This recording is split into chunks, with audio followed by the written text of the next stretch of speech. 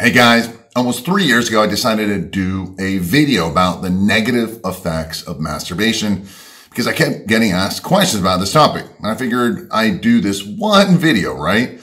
And be done with it. Well, that one video has gotten, millions of views, almost 12 million at the time of this recording. And since then, the questions haven't stopped. And I've done a few more videos about masturbation to help you guys out, right? To give you more clarity and reduce the confusion, which is the primary goal of this channel.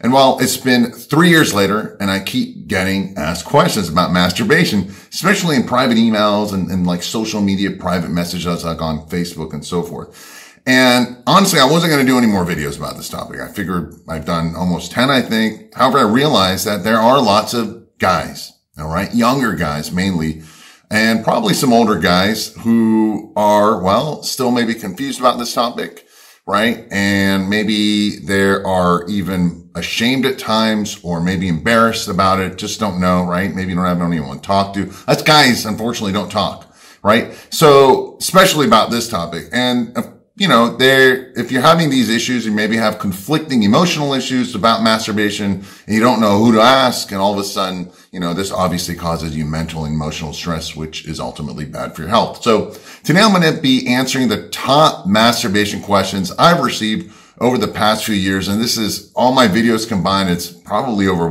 15 million views. And before I continue, make sure, please, you subscribe to this channel if you aren't already. And click that bell icon so you'll be notified in the future when similar videos are released, something about like this topic. This way, you know what's going on when it's going to be released about similar topics. You won't keep asking me, in the emails, which many times I won't be able to reply back to all of you. I'll do my best, again, to answer the questions here. In addition to subscribing, clicking that notification icon, please leave your comments below. All right, let me know how this video has helped you, if it's given you more clarity, and of course, if you have other questions I can personally answer about this topic and address in future videos. So with that said, let's get started. So this question comes from Christopher. I don't know if he wants to mention his last name. They said, hey, many times, they've asked how much is excessive masturbation? Or, is once or twice daily, or how many times is good? You know what? First of all, guys, there is no real number. And, in other Q&As, I've spoken more in depth about this. But for example, when you're younger, you're hornier, your hormones, your testosterone level, your free testosterone, everything is optimal. So you might masturbate once, twice, a day.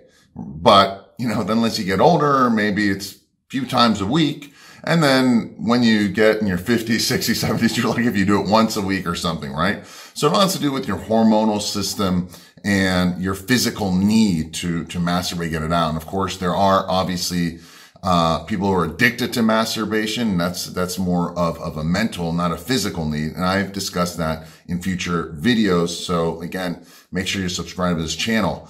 However, ultimately it comes down to, how often your body needs it. Again, when you're younger and you're hornier, you're going to want to do it more often. So there isn't any specific, do's and don'ts.